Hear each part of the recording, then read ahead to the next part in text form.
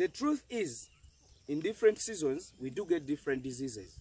That's why I told you that during the rainy season, we should have sulfur dimidine at the farm, because we do expect a lot of diarrheas. We do expect to have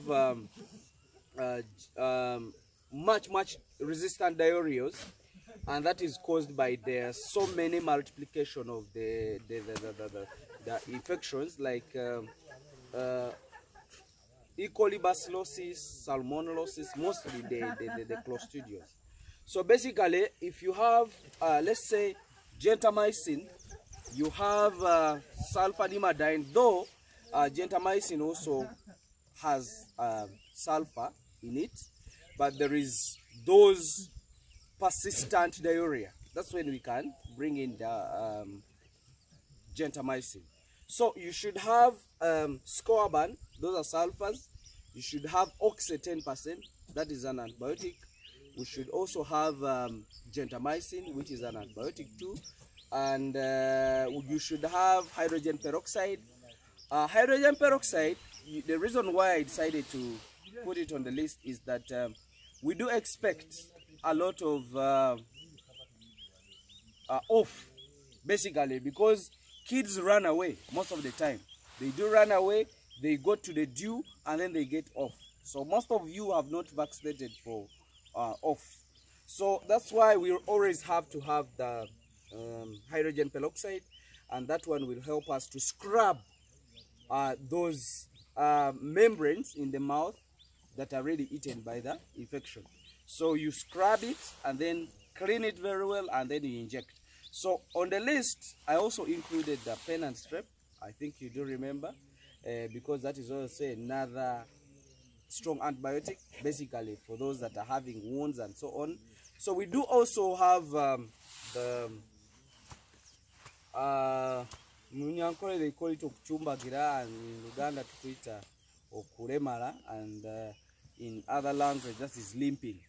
That is basically because of the rain. If the rain is there, we do always get what they call the foot rot. And then remember, during the rainy season, all the membranes are soft just because of the water. So even if an animal steps on the thorn, and remember, basically goats feed from up. So what happens if they step on the thorn? It will definitely enter straight, just because the tissues of the hoof, okay, let's say the hoof itself is soft, so it is very easy for the thorn to go inside. That's why you do expect an animal to limp. You do expect a lot of diarrhea just because of the clostridiums, which are so many. You do expect a lot of foot rot just because of the bacteria that have accumulated. So in actual sense, during the rainy season, we do expect a number of diseases. That's why I told you, in our kit, you don't forget about the surgical blade, and that is the abscesses, because abscess is also bacteria that is really accumulate a lot in the rainy season. So we do get a lot of issues during the rainy season.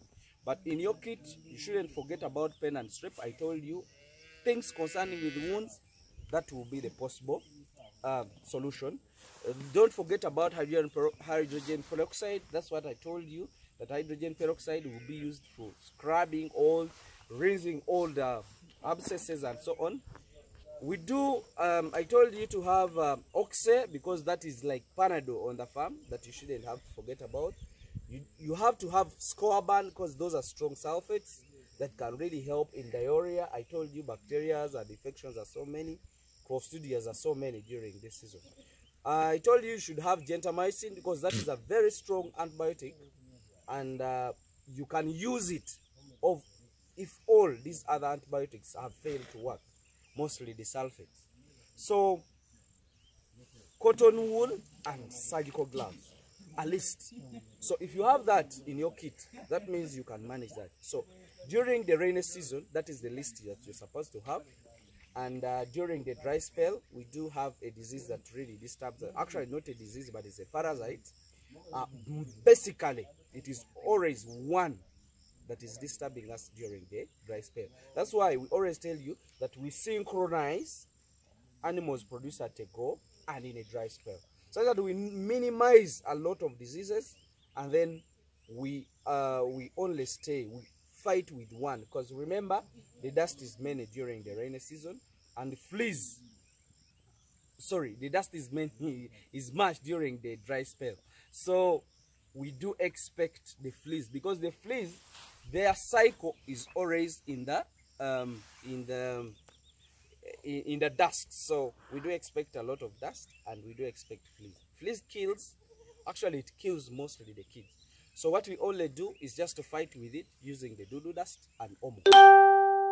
So basically, during the rainy season, we do have a lot of trouble, and then during the dry spell, we do have little trouble, but we just fight for that.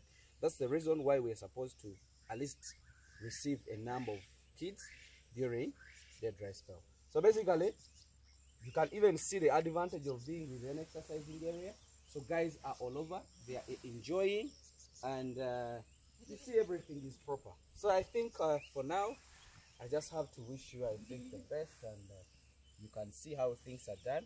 The rain it went in some part of the house, which is okay. It's now drying up.